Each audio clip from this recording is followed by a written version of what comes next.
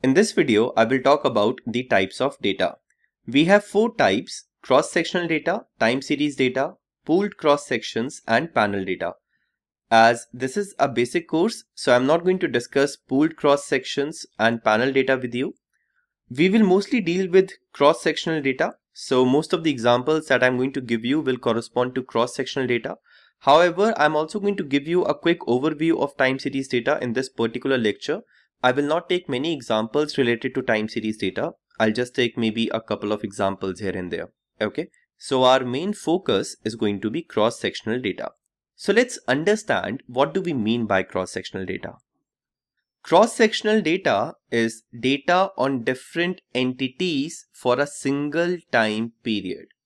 There are three things that we need to discuss over here. The first thing is the meaning of entities over here. Well, entities could be individuals, households, firms, cities, states, countries, and so forth. What is going to be an entity in a particular question depends on what is it that we are talking about. Okay. The main thing that you have to keep in mind is that when we are dealing with cross-sectional data, we have different entities. So entities are allowed to vary, but the time period is not allowed to vary. That is, we have single time period. Let me give you an example so that you can understand this in detail. So let's say we are collecting data on expenditure on food. So one of the variables that we are interested in is expenditure on food, and let's say the other variable is income. So let's say we are interested in the relationship between income and expenditure on food, and that's why we are collecting the data on these two variables. And let's say that for this particular purpose, we have randomly selected 500 households. So these are the households which are going to help us with the data, and we have selected these households randomly.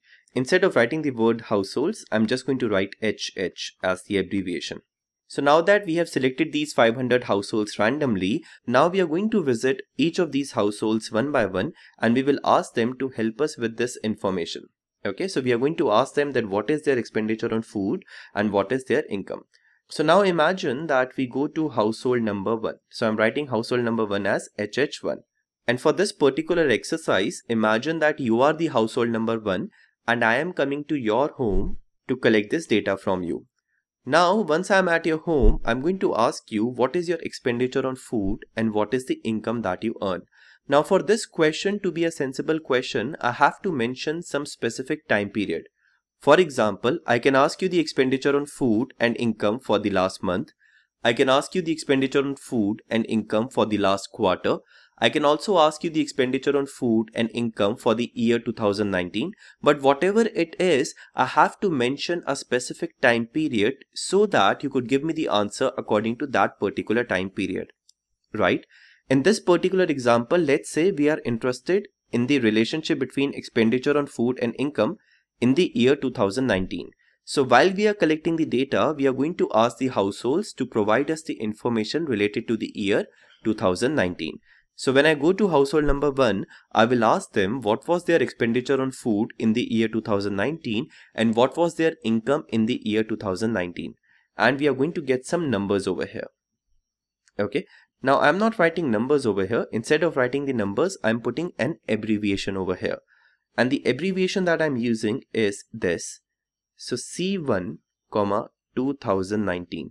C1, 2019 means consumption of household 1 in the year 2019. And over here, instead of writing the number, I'm writing I1, 2019. I1, 2019 means income of household 1 in the year 2019. Okay. In real life, when you're going to collect the data, you will obviously have some numbers over here. So after collecting the data from the household number 1, we are moving to household number 2. So HH2. Now we are going to ask the same question to the household number 2, right? We cannot ask the household number 2 a different question because our purpose is to collect the data for the year 2019 on these two variables. So we are going to ask the household number 2 the same question that we asked the household number 1. So when we ask the household number 2 the same question, even they will give us some numbers, right? And I'm not writing the numbers over here. I'm putting some abbreviation and it is C2, 2019. C2, 2019 means consumption of household number 2 in the year 2019. And over here, I'm writing I2, 2019. This means income of household number 2 in the year 2019. Similarly, we are going to visit household number 3 and we will ask them the same question. They will give us some data. So I'm writing C3, 2019, and the abbreviation means consumption of household number 3 in the year 2019. And over here, I'm writing I3, 2019. So similarly, we are going to go to household number 4. We will ask them for some data and then we will keep on going like this. And in the end, we will go to household number 500 and we will ask them for this data. So over here, we will have C500, 2019. This abbreviation means consumption of household 500 in the year 2019. And over here, I'm writing I500, 2019. So this is the kind of data that we have collected. In real life, you will not have these abbreviations. Obviously, you will have some numbers over here. Now, in this particular example that I have taken, can you think what are the entities? Well, the entities in this particular example are the households. So we have data on different entities.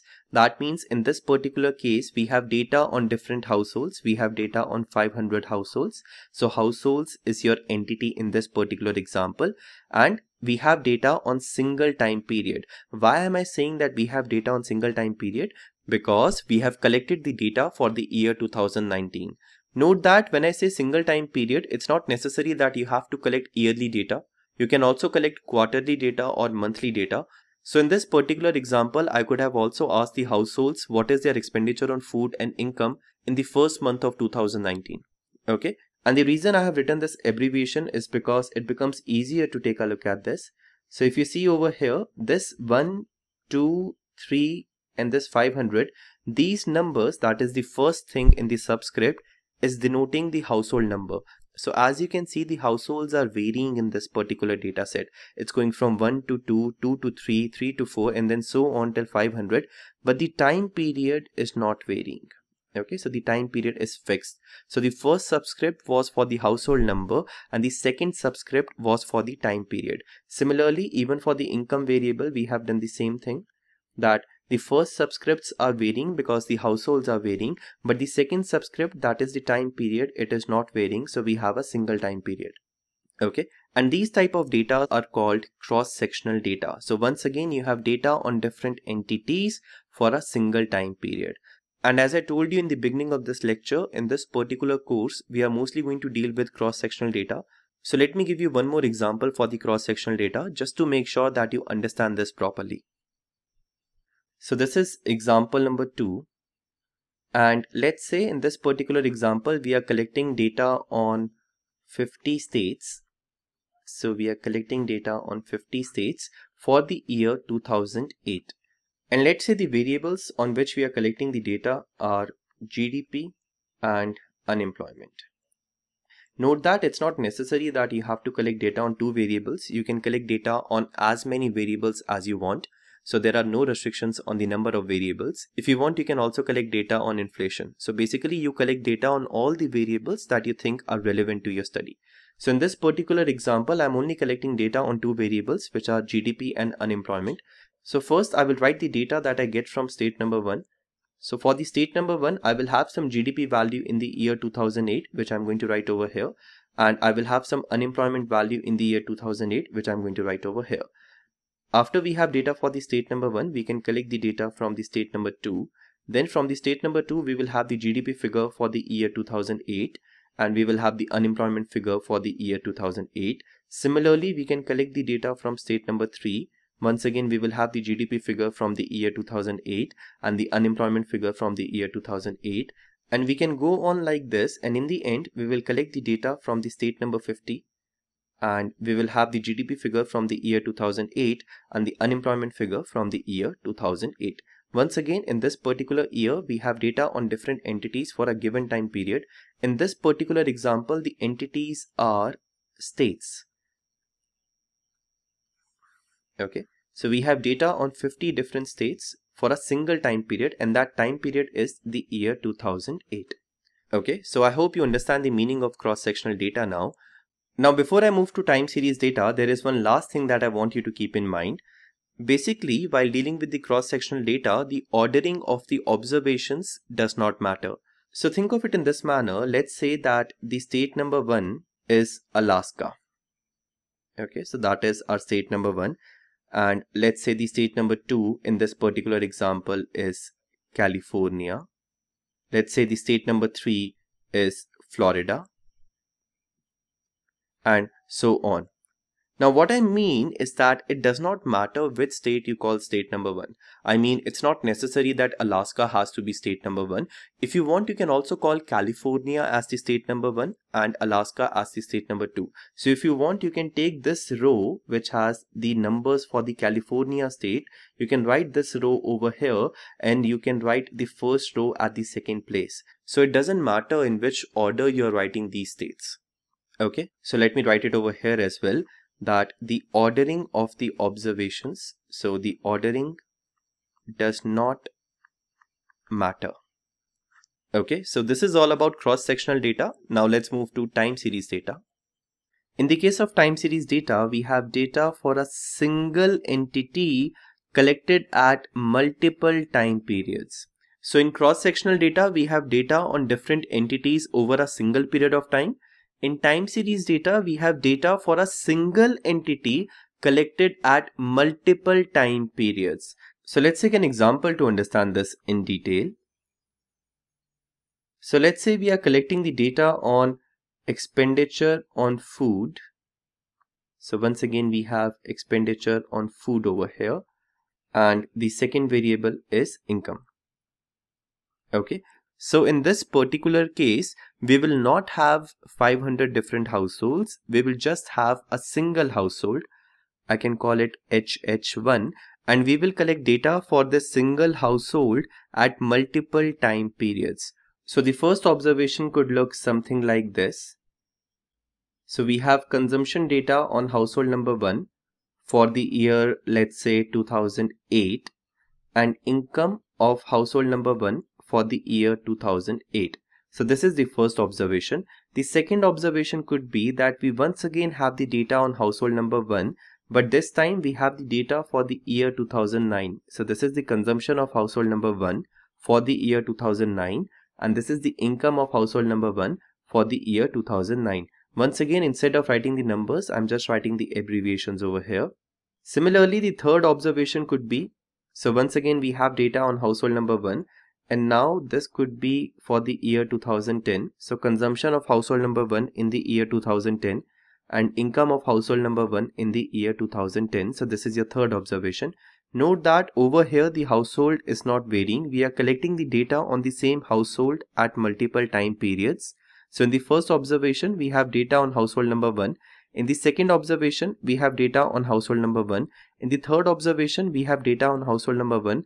Similarly, we can keep on going like this, and in the end we will again have data on household number 1, and let's say over here we have data for 2020. So this is consumption of the household for the year 2020, and this is income of the household for the year 2020. So these are the different observations that we have now, and in these different observations we are just talking about a single entity, and that single entity in this particular case is household number 1. And over here we have multiple time periods. So if you see this abbreviation, the first subscript is not varying because the first subscript stands for household number. So we are talking about the same household, but now the time period is varying. Okay, so it was 2008, 2009, 2010, and this is going on till 2020. So these type of data are called time series data. We can take one more example over here. So we can collect data on Alaska at multiple time periods. So even that would be time series data. So we can have two columns over here, GDP and unemployment. And if you want, you can add more columns for the variables. It's not necessary that you have to work with two variables. And now if I collect the data on Alaska, so Alaska, and over here we write the number related to 2008. So this is for the year 2008. Okay, so these two numbers are for the year 2008. Then again we can collect data on Alaska in the year 2009 and we can write the numbers over here. Then again we can collect data on Alaska in the year 2010 and we can write the numbers over here, and we can go on like this. Okay, so even this is a time series data. Even in this case we are working with a single entity. The entity in this particular example is Alaska, and we have data on that at multiple time periods. Okay, so this is what your time series data is. Now before I end this lecture, there is one last thing that I want you to keep in mind. Unlike the cross-sectional data, in time series data, the ordering of the observations matters. And let's understand why is this the case. Basically now I cannot take this observation from here and put this observation over here. The data that I have collected in the year 2010, I cannot keep it as my first observation. The first observation has to be 2008 and then it has to be followed by 2009. So basically while dealing with time series data, you cannot change the ordering of the observations. You have to process your data in a particular order. Okay. This was not the case when we were dealing with cross-sectional data. In case of cross-sectional data, it doesn't matter which state or which household you write first. But in the case of time series data, there is a particular order that you have to follow. So this is all about cross-sectional data and time series data.